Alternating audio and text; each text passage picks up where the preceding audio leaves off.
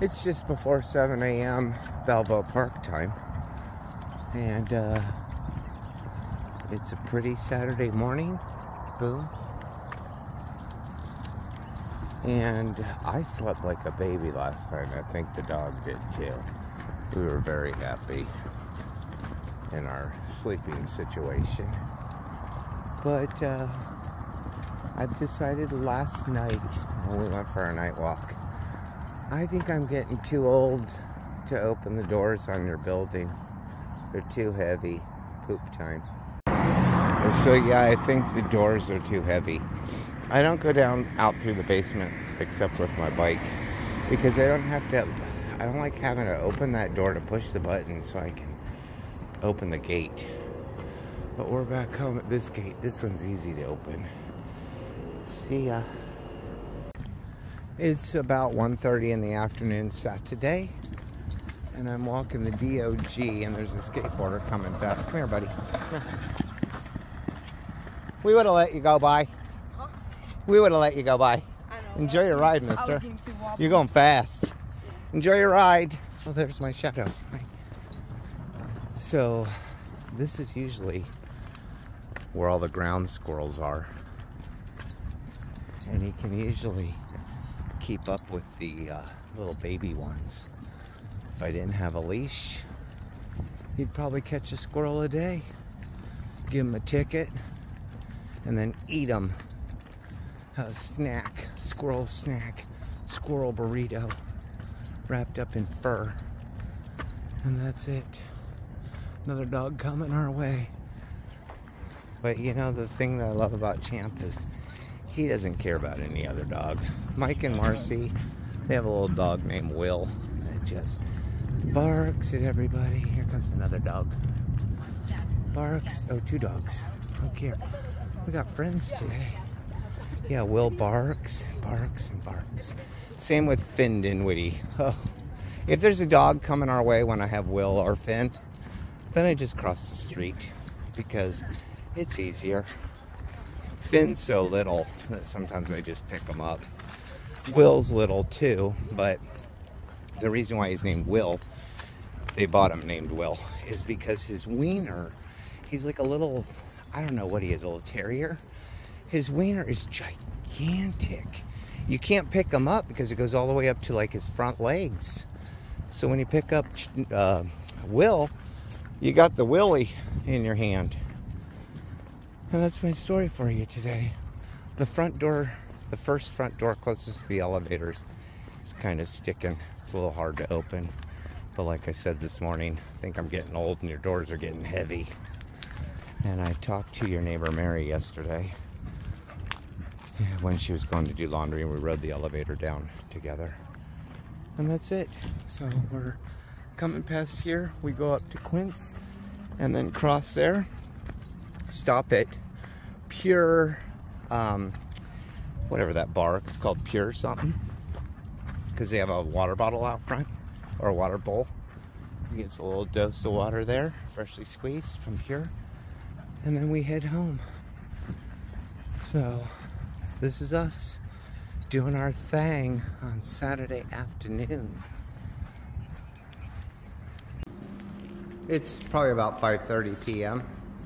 and we just went on a little Balboa Park walk, but he knows it's dinner time, so he's like, okay, I peed, that's all I'm gonna give you. At this walk, when I first get here, that's all he does. Pees and then grabs the leash. We make it across the street. It's actually quite pleasant. The afternoon walk though, no. I'm right here.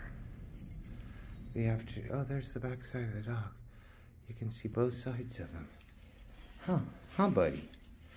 So, I'm gonna make him some dinner and start our evening. This is my date. You're my Saturday night date. Do you want to go to the SRO lounge? Do you want to go to the SRO lounge with me? Hang out with the elderly homosexuals like me?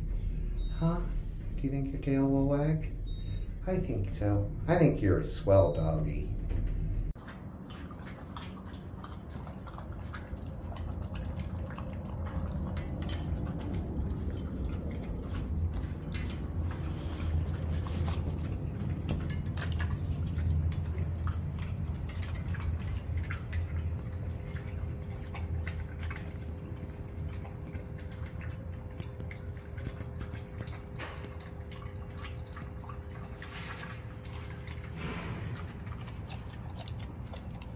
You're a good boy.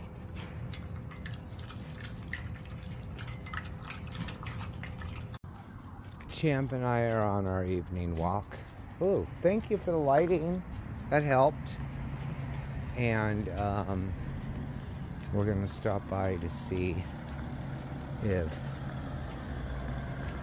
Marcy Youngbird Kessler is working at that little restaurant right there tonight. She sent me a text earlier saying she was working on the patio tonight, starting at 5 p.m. And I don't know what time it is, but it's after 5 p.m. And if they're busy, I do have on my flashlight. I have on my, but they're not flashing. I can make them. I'd have a seizure. I'd have a seizure if I had this. And even the slow is like, oh, you'd find me on the corner somewhere. But she can see me if it's just lit up like that. So they are busy. And let's see if we can see Marcy. Here, buddy. Marcy. Oh, Marcy. There she is right there. Hey, Marcy. Say hi to Michael. Hi, how are you? So that was successful seeing Marcy, wasn't it? Uh-huh. She was working out the outdoors, and it's nice enough tonight to be outdoors, but there is a crowd. I like it when I'm able to talk to somebody for a few minutes without them being like, I gotta get back to work. She wasn't like that at all. I actually said, he's ready to go. He's got the leash.